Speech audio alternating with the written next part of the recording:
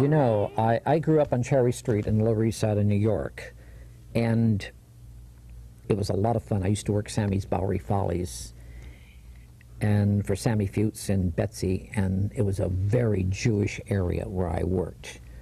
And I mean very, very Jewish. 2nd Avenue, good Jewish theater. Phillip Roth, you are Jewish, and you wrote a screenplay called I Was a Jewish Sex Worker. Sex worker.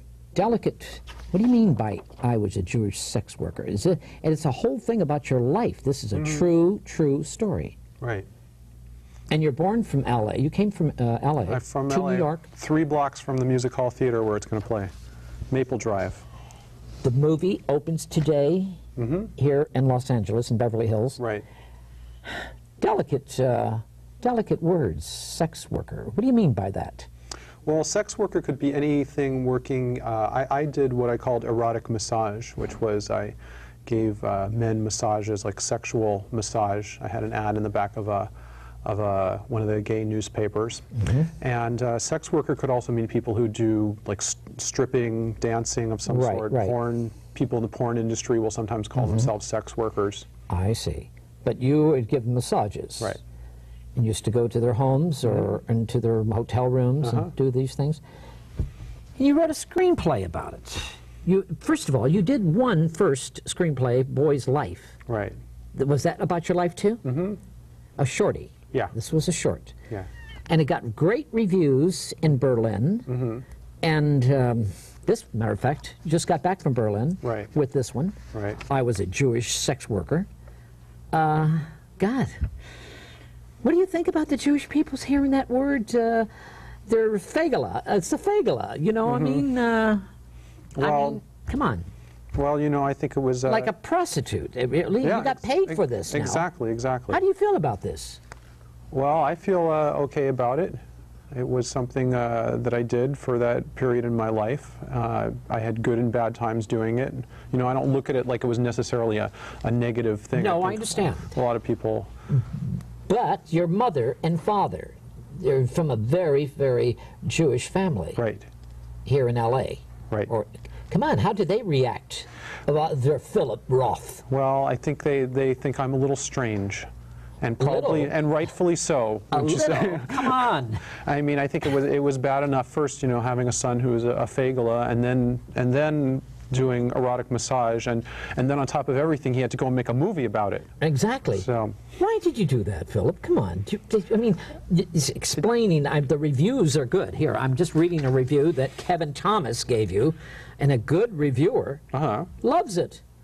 I mean, isn't that shocking? Yeah, it is, because it's, you know, I don't like what's his name in New York City on the radio. You know who I'm talking about, in the sex part of his life, and biggest thing in the business. I have no, you know, I can't believe it. But he made a great movie about his life too, you know, Howard Stern.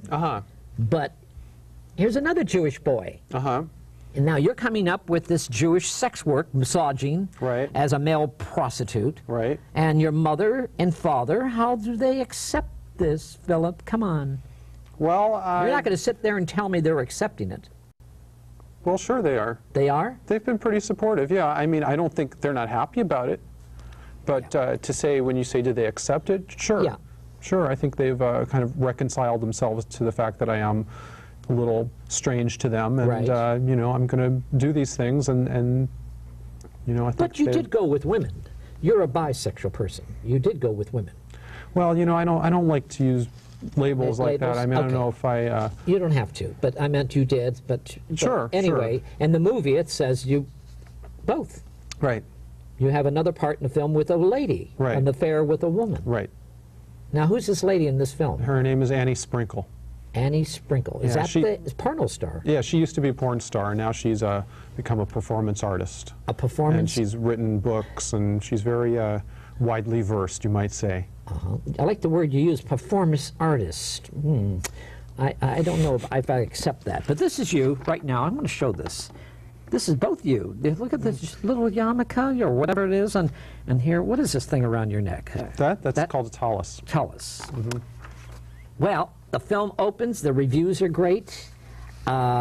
You're talking about your family. You're talking about something about yourself. Tell me more about this film, about yourself. Well, not only am I talking about my family, they are all in the film. So, they are. So when you say that you ask if they accept, I mean, they accepted and supported me enough to give me permission to use interviews from all of them, including my grandmother. Your grandmother's in the film? My grandmother's in the film, absolutely. And what she's talking about, Phil? What do you ask her? Well, I ask her more about her life and her philosophy of life, and part of it is like a quest for me to try to understand myself better by trying to gain insight from the people who created me, basically. So, I'm going to show a clip. You Okay. brought a clip from the film, and the other one I wouldn't show, but this one I will show, because it has a little taste. Okay, let's show this clip from I Was a Jewish Sex Worker. The abundance of Jewish images that I saw in New York triggered feelings of both affection and ambivalence toward my childhood religion.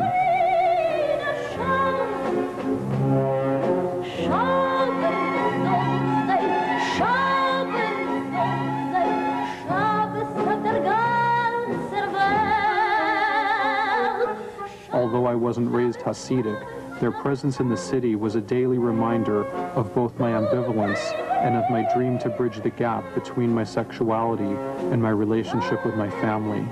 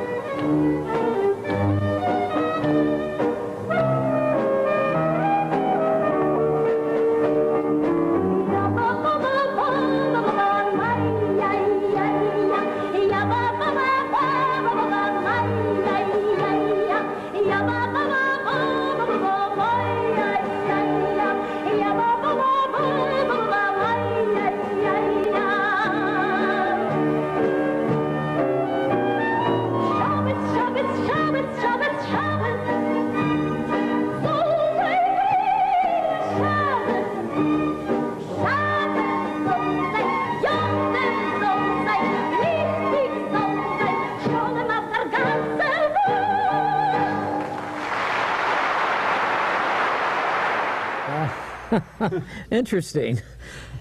Who encouraged Philip Roth to become a filmmaker? Well, Rosa von Praunheim. Oops, that's that German? That German, gay German filmmaker. He was among the first. And you're sitting there telling me this German, as a Jewish boy, took a German man to influence Philip Roth to films to do this? You lived in Germany for a while. You lived in Berlin, and you also lived in Paris. Right. Tell me about living in Paris. And first, let's get to Paris. Well, Paris is the place that I really became inspired to be a filmmaker by watching so many films, because you can see more films in Paris than anywhere else in the world. It's true. But in Berlin, tell me about Berlin now.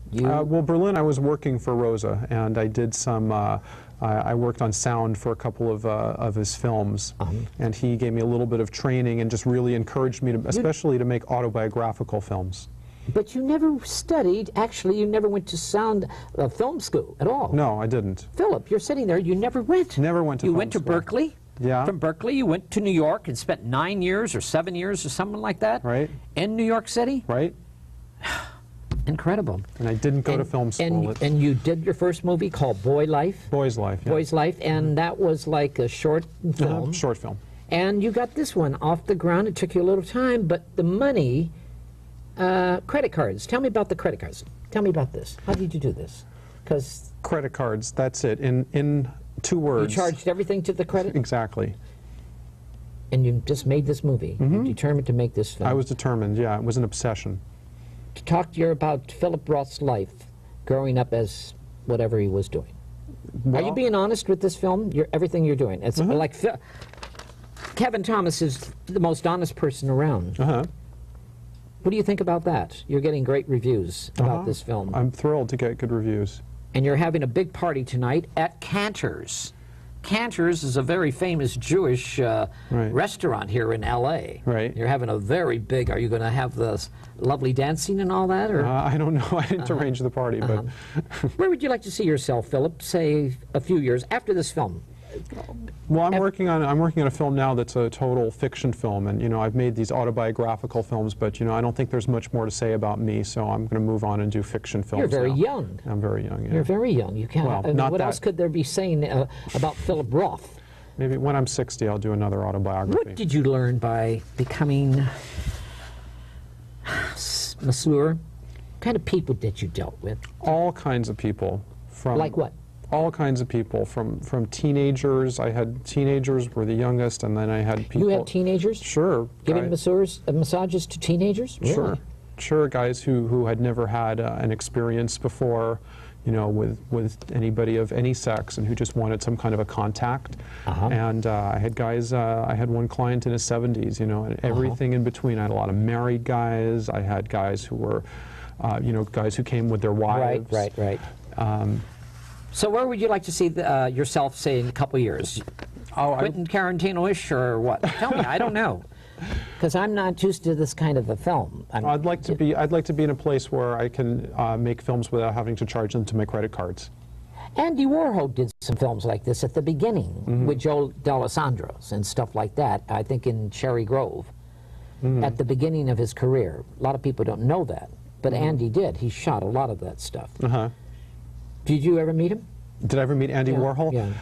No, I can't say that I did. I see. Do you want to be an Andy Warhol type in the 90s now? Because you're living in New York. Right. And you're getting a lot of recognition, a young guy like you. So tell me about it.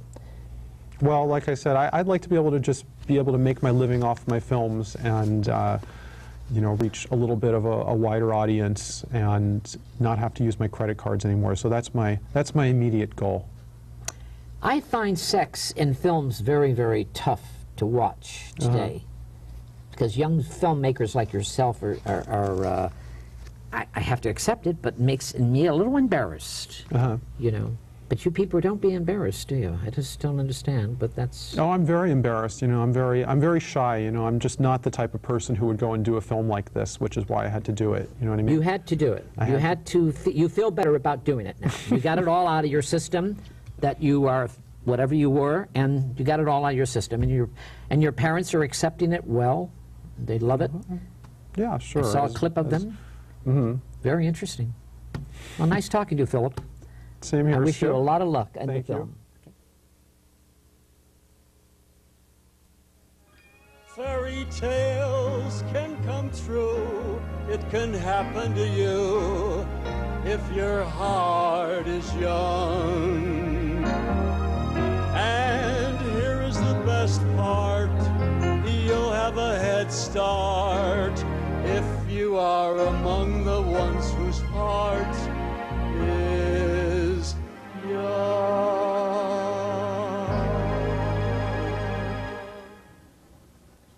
The ladies ladies and I used to sit around and play cards, knit, and watch the soaps. We made quite a team. Then one day, Helen heard about strength training. She got a free fact sheet just by calling 1-800-222-2225. We found lifting weights builds muscles and bones. It improves our balance, too. So now when we get together, we exercise. It really gives us a lift. Give yourself a lift. Call for a free fact sheet.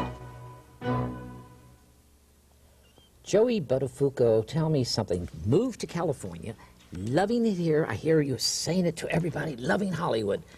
Why? I just love California. Why is that? Well, the weather's great. You're from Long Island, right? It rains all the time. It's cold. Everyone comes here and they love California, don't you? And you've been here how long now? About a year. A year? Yeah, but I was doing the commute for about 4 years. 4 years? So that got to be... What do you mean commute? You were coming back and forth? Yes. Really? Yeah, for work, different projects, different jobs. Signed a contract with this wonderful agency, keeping you busy. Mm-hmm. Did several movies. Yeah. Doing a lot of television. A lot of television. But the film you just finished, tell me about the film you just finished. We just finished a film called The Underground Comedy. There was a lot of people in this film. Right. I think it's going to be like a cult film. Really? Yeah. Who's in it? Gina Lee Nolan from Baywatch. Right. She's in it. Slash from Guns N' Roses. Uh-huh. He's great. Yeah, a bunch of other people are in it. We had a good time doing it. And what are you playing, Joey? Come on. Yeah, actually, a rough guy? Or? I play a bad guy, and you may even know who I play against. A fellow who's a regular at the Comedy Store. His name is Mike Parisi. They call him Wheels. Yes, Great guy. Yes. Very funny guy. And he played the godmother, and it was a whole gangster thing, so... I'm looking at you. You're saying a nice guy. You're saying nice things about everybody. But everybody's saying bad things about Joey Buttafuoco. But they're not. Once they meet you, Right. when they meet Joey, Right. they change their mind. You know, I don't blame them. If you're gonna believe the image that the media created, I wouldn't like that guy either. But that's not me. I mean, so I have to live with that, and I don't have a problem with that. Right. You know, but again, like you said, once people meet me, they're cool. You know, they realize. You know, when I met this you, isn't that bad guy. That's right. When I met you, I thought I was going to meet something, you know. Yeah. But you're like not. a monster or something. Yeah, not really. You know, but your wife, Yeah. Mary Jo, and you, I met. Oh, she's charming. She's lovely. Not bitter. Not really bitter. No. Is she? No, not at all. And you're not bitter, are you? Bitter? Yeah. No. What is Joey Buttafuoco right now? You are acting here. You are doing work. You're working, matter of fact, on the Strip on Sunset. Yes. At a very famous club called the Rainbow, where all the stars go. Yeah, Rainbow Room. Tell me about it. It's the greatest. It's What are you a whole doing lot there? of fun. I take care of the upstairs club. I work the door, and I'm very happy to be doing that. You're at the door? I'm at the door upstairs. You greet everybody. And I'm a meter and a greeter. And you know something? I'm really happy about that. Call me whatever you want, but I'm happy doing it. It's great. You know Mario, Mike, and Tony Right. over there. Come The owners, on. right. It's a great club. When they see Joe Buttafuoco, when they're coming up those steps, and they're seeing, hey, he's kind of familiar. What kind of reaction? People always say, you know, you look like Joey Buttafuoco. Does anybody ever tell you that? And I said, people tell me all the time. You know, and then they'll figure it out as they're upstairs for a while. But everybody is very, very nice. Very nice. Studying acting? Yes. With who? I am in a workshop over here at Hollywood and Vine to the Top. Great bunch of people. Jay and Cynthia run it, and it is just a great workshop. I take cold reading class on Monday night and other... Seem like you're having a good time. I am. Looking back, when you were in Long Island, come on, Joey, ever thought that you were going to be an actor? You know, I'm glad you asked me that. Go ahead. In 1985, I started in stunt work. Did you really? Yes, I got my first principal contract on As the World Turns, so I was able to join AFTRA. Right. So I've been doing it a long time. I just didn't was know on the that. other side of the camera, and now I don't get hurt. Now I don't get beat up. So you've been a member for a long time? A long time, back east. Yeah, absolutely. A lot of people don't know that, but And you have children, how many? I have 2 kids. Two, a boy and a girl. My son's Teenagers. 17, my daughter's 14. Great. Yeah, they're great kids. And I understand your daughter's into acting and stuff like She's that? been dancing for about 11 years. Mary Jo is just a nice housewife living in the valley. She's a valley girl now. She's a valley girl. How do you She's feel to beautiful, very beautiful, always tan, and always looking good. And you see her all the time. Right. She's a great lady. She's a living doll. When people, I mean, Jesus, I would be bitter and mean and mad, but she is just so forgiving. Well, she has her moments, you know, as we all do. But she is, she's really had some recovery, let me tell you. We're very close, we're a very tight family, so. It is a tight family. Yeah, absolutely. Very close. Yeah. The kids are really having a good time here? Yeah, they're doing real well. Joey, Yes. Joey, come on. I'm looking at you about living in California. You don't miss New York. You don't miss your friends in Long Island. There's a few people that I miss from back east. You do? Yeah. Of course, you're I still New- have you're family a- there, I have friends there, but hey, you know, I can You're sit a New out Yorker, here. man. Living in the valley, it's tough, I would say. Not for me. It isn't? No. You're a total New Yorker. I'm a beach guy. I love the beach anyway. I love the water. I love the hot weather. I miss my boat. I'm trying to get it chipped out from back east. That's right. You do boats. Yeah, I run them, and I run them hard. You run them hard. Yeah. Joey Buttafuoco, what do you really want to do? Really, what would you tell this audience now, tonight? How do they want, when they look at you, how do you want them to react? To forgive the what or any, There's what else? nothing to forgive. I'm not even concerned about that. I'm just looking for like peace in my, for my family. Right. That's it. I just want to be able to go on with life. You know, you're like a teddy bear. People don't know how Joey Buttafuoco. Until they meet me, right? Yeah, I you know, really. I know. I got scared at first, but you did get a bad rap. Really bad rap. And it doesn't bother you. Well, it did for a long time, but you need to put it down and move on, or you won't grow. I have to grow in my own life to be able to grow with my children. And What kind of roles do you want to do here in Hollywood, Joey? What would you like to do? I just want to keep working. You do go out and read, and you do get a lot of part, huh? Yes, You're reading a lot. Yes. And what kind of reception there? I was made a great offer to do a great show in Vegas. Like what? The dance shows at the The Stallone thing? No, that's something else. Oh, okay. This is something in Vegas to introduce the dancation acts, you know, all the girls that come out and dance. I was made a great deal. I'm debating whether to take it or not. As a host MC? I had to host a show in the major casinos. That'd be That's a fun. great spot Hey, for me. Well, Vegas is great for you. Yeah, I think so. You go to Vegas a lot? Yes, I love Vegas. Yeah. Is Joey Buttafuoco a gambler? No. Not at all? No. Well, look at you. I thought you would gamble. A little play bit. horses. A little bit. I shoot craps and I love it. The energy level is so high, and when you get into it, you start to go wild. But yeah, I do. You do? Yeah. But not to a point where I'm in trouble with it. I just go and have a great time for 2 or 3 days. How does the kids in class, because these kids are young little kids in class studying acting, how do they accept Joey Buttafuoco in this class? There's a lot. Oh, I'm only 40. Oh, I don't mean you're an old Something. man. I'm just saying there's young little kids in classes. No, there aren't all it's ages? an adult It is? class. Yeah. There's a lot of people how that do have done they- a lot of things that are in this class. That we take scene study classes, we take cold reading classes, you know, technique class. There's a lot. It's not just, you know, acting, a straightaway acting class. People go to stay sharp.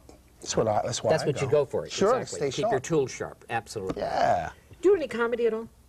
Yes, I do. I would 'Cause love. I could I would see you on love to. stage to do some comedy. I would really. love to, but that's the toughest job in the world. I mean, you've done it for years. You would be the hecklers. You can handle the hecklers. Yeah, but I don't know if I want to be in a position where, you know, in that position, you know. Because the audiences are tough, and it's a tough job to do. Being a Dice Clay. stand-up. Look at Dice Clay. I mean, Andrew's a very talented you're good friends with comic. Andrew Dice. I know Andrew pretty good. Yeah, but he's a real good guy. I like him a lot. Tell me about the Comedy Store. What's happening with the Comedy Store? I'm over there quite a bit. Maybe I'll hope to get a spot over there and do something. The Comedy Store?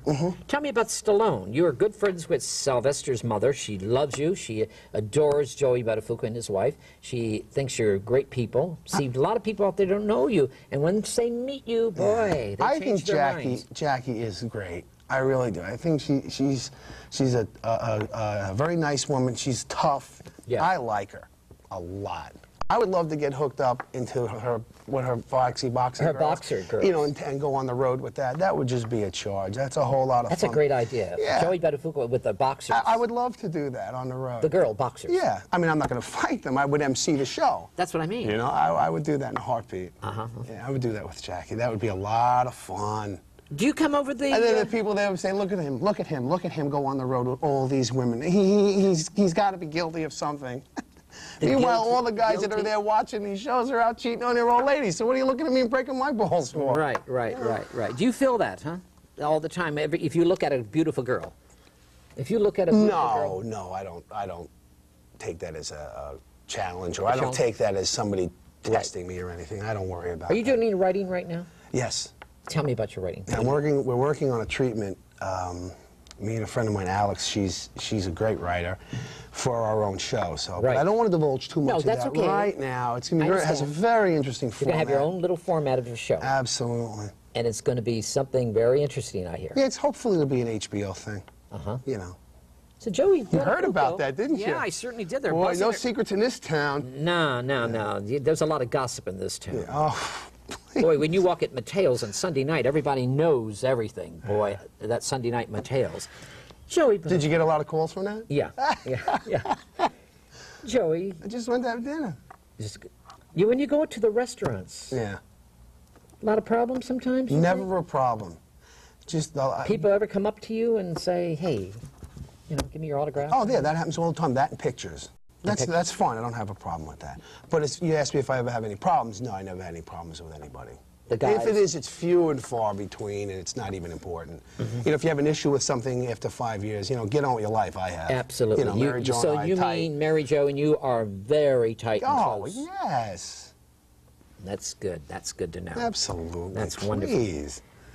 I wonder about Hollywood doing a wonderful. You're very much Stallone. Stallone-ish. Sylvester should use you in a movie. That'd be nice. Are you friends with him? I've met him. Yeah. I'm not friends with him, but I've met him. What kind of reaction some of the people around Hollywood when you go in to read the casting offices? What kind of reaction does Joey Buttafuoco get? Because, some of these casting peoples are just tough sometimes. Yeah. What do you think when you're going in there to read? Well, I'm going in for a specific part. And I think when I walk in the door, well, actually, they know who I am before I get there, naturally, because they have the picture and the resume and all that. Yeah, do you think that's hindered because they know already who you are? Because you're typed. I'm already stereotyped in my own life. And in your life. I'm going in to do movies are like fantasy, Right. So, but I'm a very real person. I'm reality, Yes, so you are. To put somebody who's real into something that's like a fantasy, these films, it's kind of difficult. Like when I walk in, everybody will be, is that Joey Buttafuoco? Right. So I get all that. Growing up in Long Island. You grew up in Long Island? Yes. So you did. Sure did. You had a nice childhood? Yeah, I think I did. You had fun, huh? Yeah. Growing up? Mary Jo and I both. We've known each other since kids? Since we're 14. You're kidding. No, man. You met each other since you were 14? Yeah. That was your My first... high school sweetheart, babe. Ah, that was your love. That was the love of my life. It wasn't my first sweetheart, but she's my soulmate. She is absolutely my soulmate. Where would you like to see yourself, say, 3 years from now, Joey? Oh, God. I don't even know where we're going to be after this show today. Really? Is that the way? I don't project that. I take it a day at a time, just nice and easy. Nice and easy. Yeah. So Joey Planning my Buttafuoco, children's life. I plan we can make plans, but no projection. So Joey's having a good time. He's relaxed, taking it easy here in California. Yeah. And working the world famous Rainbow Bar and Grill. I'm having a good time. It's a great place. Yeah, Who's some of the stars have been up there lately? Everybody comes in there. Who? Like who? For Everybody. I can't start dropping names because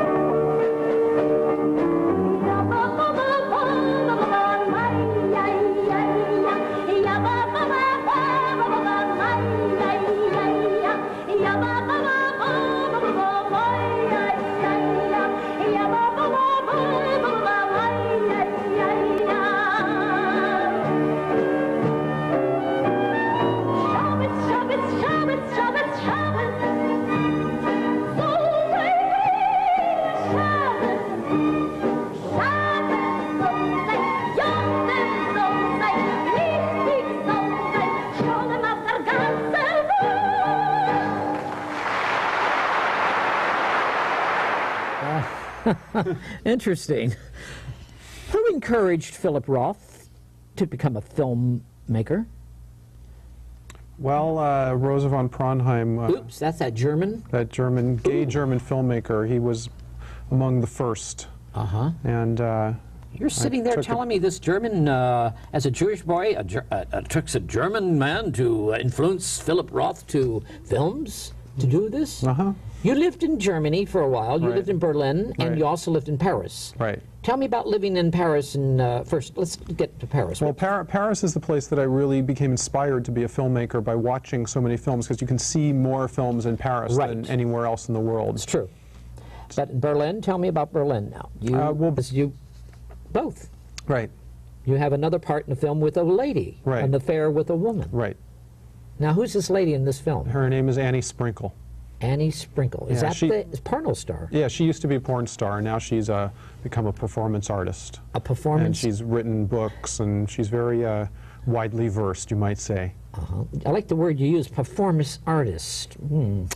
I don't know if I accept that. But this is you right now. I'm going to show this.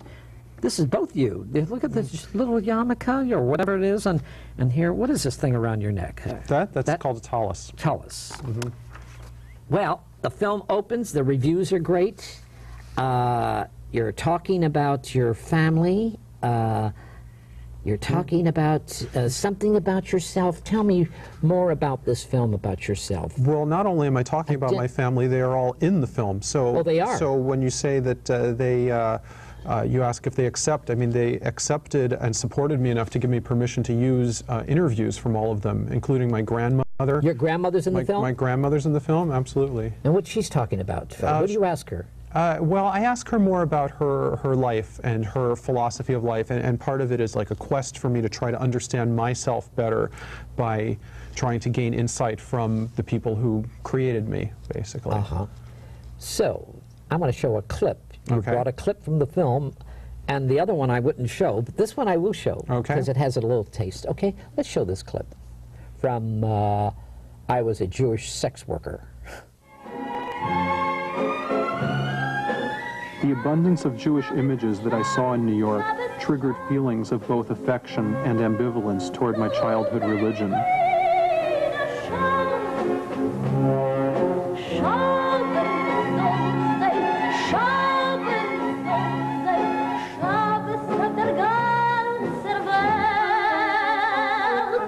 Although I wasn't raised Hasidic, their presence in the city was a daily reminder of both my ambivalence and of my dream to bridge the gap between my sexuality and my relationship with my family.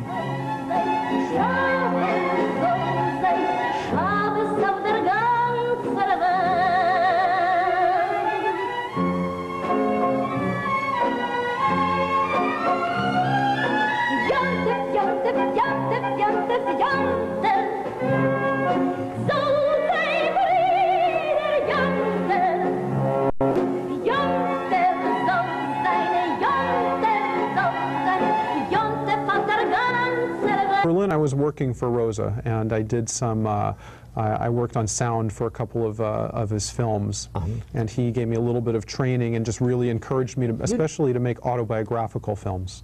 But you never studied, actually, you never went to sound film school at all. No, I didn't. Philip, you're sitting there, you never went. Never went to You film went to school. Berkeley? Yeah. From Berkeley, you went to New York and spent 9 years or 7 years or something like that? Right. In New York City? Right. Incredible. And I didn't go to film school. And you did your first movie called Boy Life? Boy's Life. Yeah. Boy's Life, and that was like a short film. Short film. And you got this one off the ground. It took you a little time, but the money, credit cards. Tell me about the credit cards. Tell me about this. How did you do this? Because Credit cards, that's it. In 2 words. you charged everything to the credit? Exactly. And you just made this movie. You determined to make this film. I was determined, yeah. It was an obsession. Talk to you about Philip Roth's life growing up as whatever he was doing. Are you being honest with this film? Everything you're doing. It's like Kevin Thomas is the most honest person around. What do you think about that? You're getting great reviews about this film. I'm thrilled to get good reviews. And you're having a big party tonight at Cantor's. Cantor's is a very famous Jewish restaurant here in L.A. Right. You're having a very big, are you going to have the lovely dancing and all that? Or? I don't know. I didn't arrange the party, but... Where would you like to see yourself, Philip, say a few years after this film? Well, I'm working on a film now that's a total fiction film, and I've made these autobiographical films, but I don't think there's much more to say about me, so I'm going to move on and do fiction films. You're very now. young. I'm very young. Yeah. You're very young. You can't. Well, not what that. else could there be saying about Philip Roth? Maybe when I'm 60, I'll do another autobiography. What did you learn by becoming masseur? What kind of people did you dealt with? All kinds of people.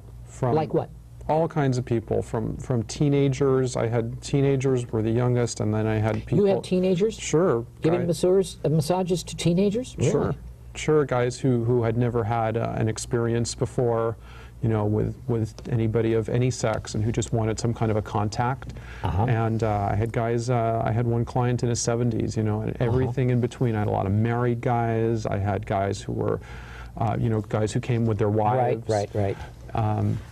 So where would you like to see yourself, say, in a couple years? Quentin Tarantino-ish or what? Tell me, I don't know. Because I'm not used to this kind of a film. I'd like to be in a place where I can make films without having to charge them to my credit cards. And do these things. And you wrote a screenplay about it. First of all, you did one first screenplay, Boy's Life. Right. Was that about your life too? Mm-hmm. A shorty. Yeah. This was a short. Yeah. And it got great reviews in Berlin. Mm-hmm. And this, matter of fact, just got back from Berlin with this one. Right. I was a Jewish sex worker. God, what do you think about the Jewish people's hearing that word? They're fagala. It's a fagala. I mean, come on. Well, I think it was... like a prostitute. You got paid for this now. Exactly. How do you feel about this? Well, I feel okay about it. It was something that I did for that period in my life. I had good and bad times doing it. I don't look at it like it was necessarily a negative thing. No, I understand. A lot of people... But your mother and father, they're from a very, very Jewish family. Right. Here in L.A. Right. Come on, how did they react about their Philip Roth? Well, I think they think I'm a little strange. And probably, and rightfully so. Come on. I mean, I think it was bad enough first, having a son who was a fagala, and then doing erotic massage, and then on top of everything, he had to go and make a movie about it. Exactly. So, why did you do that, Philip? Come on. I mean, explaining. The reviews are good. Here, I'm just reading a review that Kevin Thomas gave you, and a good reviewer loves it. I mean, he loves... Isn't that shocking? Yeah, it is, because it's, I don't like what's his name in New York City on the radio, who I'm talking about, in the sex part of his life, and biggest thing in the business. I have no, I can't believe it. But he made a great movie about his life, too, Howard Stern. But here's another Jewish boy. And now you're coming up with this Jewish sex work, massaging, as a male prostitute. Right. And your mother and father, how do they accept this, Philip? Come on. Well, you're not going to sit there and tell me they're accepting it. Well, sure they are. They are? They've been pretty supportive, yeah. I mean, I don't think they're not happy about it. But to say, when you say, did they accept it? Sure. Yeah. Sure, I think they've kind of reconciled themselves to the fact that I am a little strange to them, and I'm going to do these things, and I think. But you did go with women. You're a bisexual person. You did go with women. Well, I don't like to use labels like that. I mean, I don't know if I. You don't have to, but I meant you did. But sure. Anyway, in the movie it says.